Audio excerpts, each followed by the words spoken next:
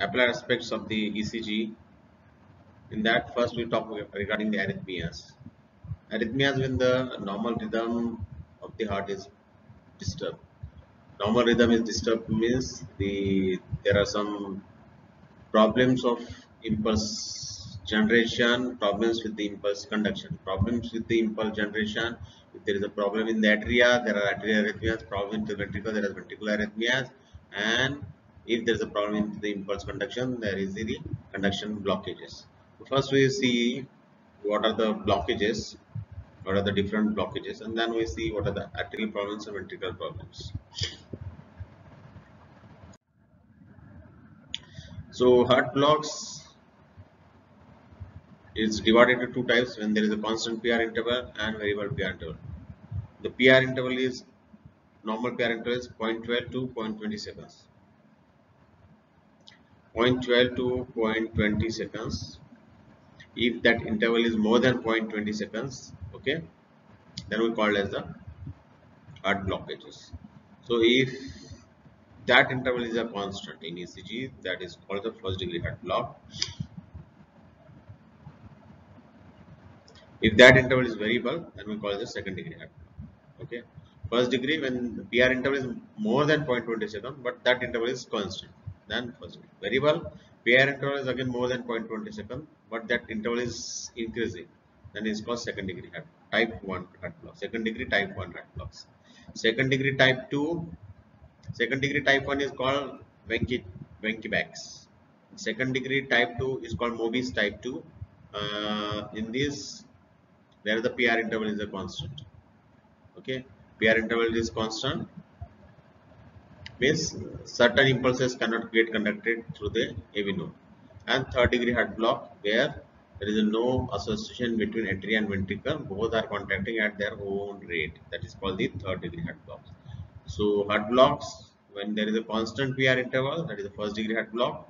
When the PR interval is more than 0.20 seconds, okay, and that is Mobius type 2 second degree heart block when certain impulses cannot get passed through the AV node. In variable PR interval type 1, that is Wenckebach. The PR interval get prolonged, and with the one beat drops, that is Wenckebach's. And third degree heart block when there is no association between atria and ventricle. Atria contract at their own rate, ventricle contract at their own rate. So now we are here the first degree heart block. Okay, that we already told in first degree heart block the PR interval is more than 0.20 seconds. The PR interval is more than 0.20 seconds, and these interval is a constant. If you see the ECG, the PR interval is more than 0.20 seconds. Okay, but the rest of the rhythm is regular. Means every QRS complex is followed by the P wave. Every P wave is followed by the QRS complex, or every QRS wave is preceded by the P wave.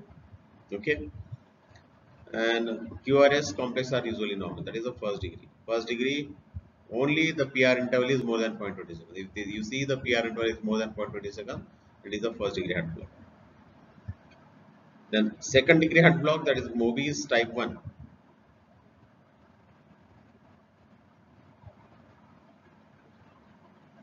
Then second degree heart block, that is Mobius type 1. You have successively longer PR intervals, that is one QRS fails. Okay, this is called Wenckebach problem. Means longer PR interval. See this in this PR interval longer till PR interval again more longer till you see the one P wave with no QRS complex. So one QRS complex fails. Okay, this is called Wenckebach's. This pattern is called Wenckebach's. Movies type 1. Longer drop. Rhythm ventricular is often irregular. Atrial rhythm is irregular. QRS is normal. Still QRS is normal. Only thing is that in second degree type 1 PR interval prolongs. Still there is QRS complex fails to appear. Okay. This is the second degree heart block. Mobius type 1. In Mobius type 2, in Mobius type 2, that is what happened. the PR interval is constant actually. Okay, it's more than 0.20 seconds. Okay, PR interval is more than 0.20 seconds. P waves are punctual and similar, unlike a non-conducted uh, the so PRS interval is prolonged. QRS complexes are often abnormal, and you find there is a blockages. Okay, you see these are the three QRS complex. There is one drop pitch. Okay, so in this they say that the PR interval is prolonged or sometimes normal with a suddenly dropped QRS complexes. Okay, with suddenly dropped QRS complexes. This is the Mobius type 2. So in first degree, all P waves are followed by the QRS complex. The only thing that PR interval is more than 0.2 seconds. In uh, second degree heart block, that is Mobius type 1, PR interval prolonged till one beat is dropped. One QRS complex fails to appear. That is the Mobius type 1. In AV block, that is Mobius type 2, the PR interval might be constant with suddenly drop QRS complexes. Okay. And in third degree heart block, atria and ventricles are depolarizing independently. No association between atria and ventricles. You see that there are certainly P waves are quite more, double to that of the QRS complexes. Okay. So heart blocks divided into first degree, second degree, and third degree. In first degree, only thing is that the PR interval is prolonged. Normal PR interval should be 0.12 to 0.20 seconds. If the PR interval is more than 0.20 seconds, that is a first degree heart block. In second degree heart block, that is Mobius type 1. In second degree heart block, that is Mobius type 1, the what will happen? The PR interval prolong till one beat is dropped. One beat is dropped. Okay. So successively longer PR intervals until one QRS fails. This is the Mobius type 1. Okay. In Mobius type 2, what will happen? The PR interval is prolonged or might be constant, and there is a fixed pattern of droppage of QRS complex. After every two P waves, every two waves is followed by one QRS complex, or every three P waves is followed by the QRS complex, one QRS complex. There is a pattern is fixed. You see there is suddenly drops. So 2:1, 3:1. So that is the pattern. Okay. And in third degree heart block, there is a complete dissociation between atria and ventricle. That is, atria and ventricles are depolarizing independently. There is no association between atria and ventricles. So there is no association between atria and ventricles.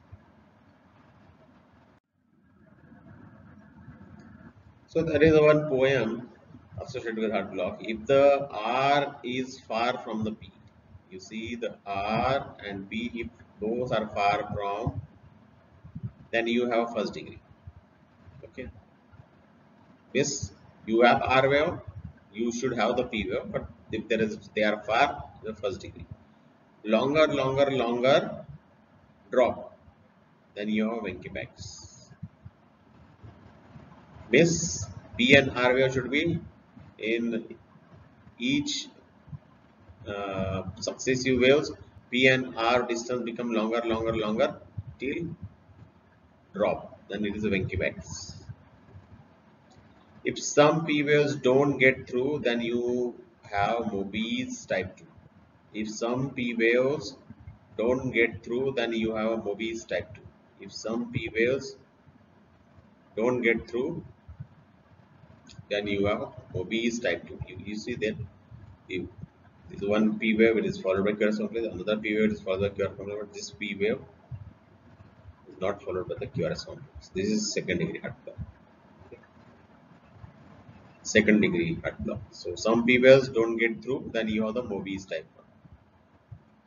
And if P and Q waves don't agree, then you have a third degree. Then you see that P waves and Q waves, there is no pattern. This is a P wave, this QRS complex, P wave, no QRS complex.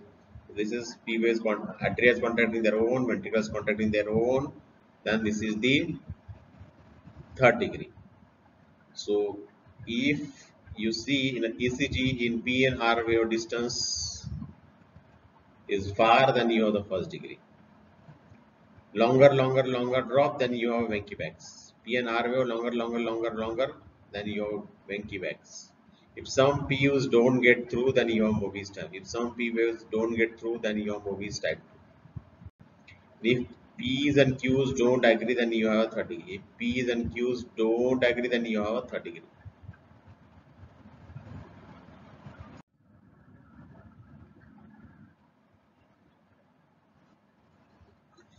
Now we talk with the atrial arrhythmias. Okay. In atrial arrhythmias, you have the atrial fibrillation and atrial flutter. Okay.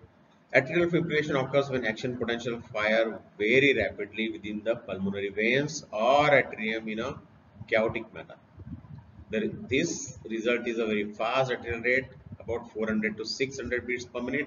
Because atrial rate is so fast and the action potential pulses are of such a low amplitude, P waves will not be seen on the ECG in patients with atrial fibrillation. Atria, there is a chaotic rhythm. Okay, pumping will not be fixed. Only the chaotic rhythm. Okay, the flicker of contraction you see there. So there you will not see any P wave in the ECG. Only what you see the fibrillatory waves instead of the P wave. So at times the P wave activity may be observed as a coarse fibrillatory waves, and the term coarse atrial fibrillation is used, though there is no clinical significance to this finding. At times the P wave activity may be observed as a coarse fibrillatory waves, and the term coarse atrial fibrillation is used, though there is no clinical significance to this finding. The atrial action potential all attempt to conduct through the atrioventricular node. However, the AV node becomes intermittently refractory and will only allow a certain number of atrial action potential to reach the ventricles. This is the reason the ventricular rate is not also 400 to 600 beats per minute, but rather around 100 to 200 beats per minute. So in atrial fibrillation, the atrial rate is quite high, 400 to 600. The ventricular rate is not as much high as to that atrial rate, because the AV node becomes intermittently refractory and will only allow a certain number of atrial action potentials to reach the ventricles. This is the reason the ventricular rate is not also 400 to 600 beats per minute, but rather around 100 to 200 beats per minute.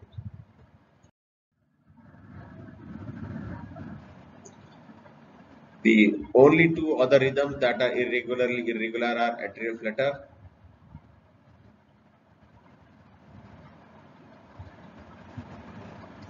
with variable conduction and multifocal atrial tachycardia or multifocal atrial tachycardia. Atrial flutter has a typical sawtooth pattern, whereas the multifocal atrial tachycardia requires three distinct P wave morphologies in one 12-lead ECG tracing. Note that there are quite a few arrhythmias that are regularly irregular, such as second degree AV block type 1, Venki packs.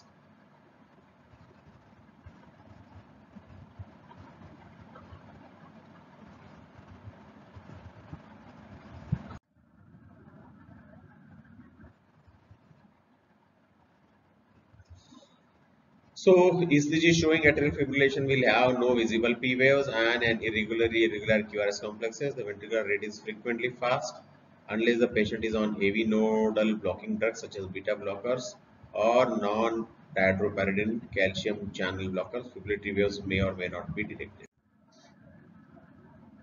So this is atrial fibrillation you see. There are the QRS complex you can see, but no typical P wave is present. There is a fine fibrillation. Okay. No discernible P waves, multiple foci rapidly discharging, no organized electrical activity in arteria, rhythm is irregular, atrial fibrillation control rate is less than 100 beats per minute, atrial fibrillation uncontrolled rate is more than 100 beats per minute. So atrial fibrillation is controlled rate is less than 100 beats per minute, atrial fibrillation is uncontrolled rate is more than 100 beats per minute. So no P waves, multiple foci rapidly discharging, no organized electrical activity in atria, rhythm is irregular, atrial fibrillation control rate is less than 100, atrial fibrillation uncontrolled rate is more than 100.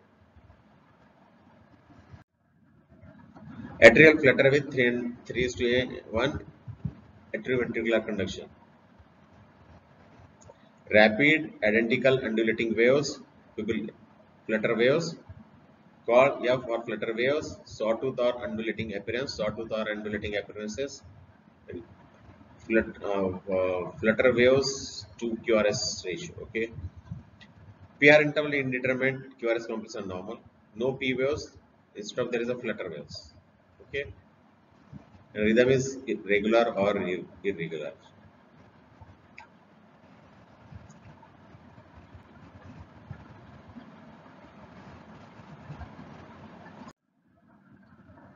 Now we go for the ventricular arrhythmias. So ventricular arrhythmias. So before going to starting with the ventricular arrhythmia, there are arterial arrhythmia, there is arterial fibrillation and arterial flutter. So both in arterial flutter, arterial fibrillation, you don't find any P waves. In flutter, there is a F wave, and in fibrillation, flutter waves. Okay. Ventricular arrhythmias are abnormal heart rhythms that make the lower chambers of your heart twitch instead of pump. Ventricular arrhythmias are abnormal heart rhythms that make the lower chambers of your heart twitch instead of pump.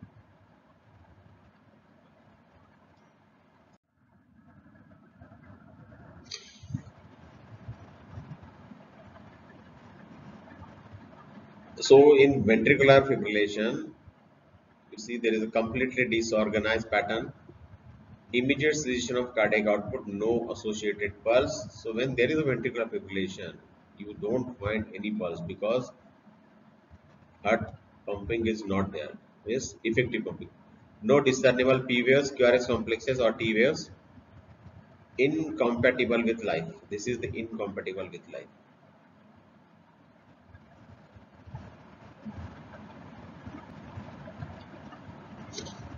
Ventricular tachycardia, AV dissociation, QRS complexes are there should be more than 120 milliseconds. Wide complexes. Rate is more than 100, typically 150 to 200. There is a fusion of beats. Okay.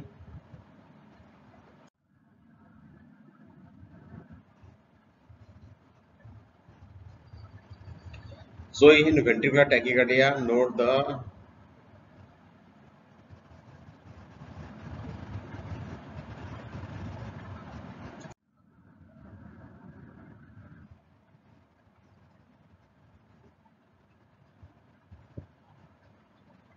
in tachycardia, the rate is 150 to 250. In bradycardia, rate is less than 60. In atrial flutter, 200 to 350. In fibrillation, more than 350.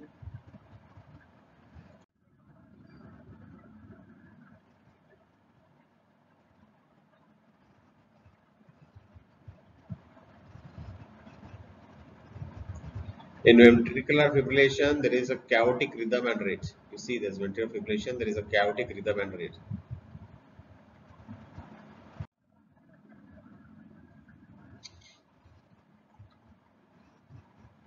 So, ventricular fibrillation, there is a chaotic ventricular depolation, rapid, wide, irregular ventricular complexes, rapid, wide, and irregular ventricular complexes, rapid, wide, irregular ventricular complexes.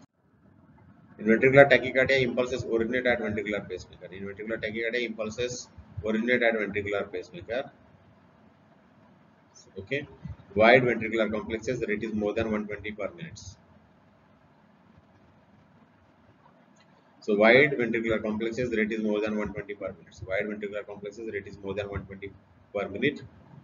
Says ventricular tachycardia, impulse originate at ventricular pacemaker. Wide ventricular complexes, the rate is more than 120 per minute. Ventricular complexes are wide, the rate is more than 120 per minute. This is the ventricular tachycardia.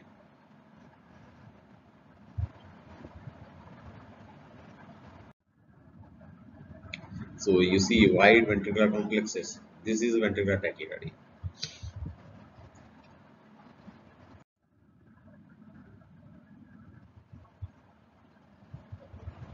And chaotic ventricular decollation, this is the rapid wide irregular ventricular complexes. This is the ventricular fibrillation.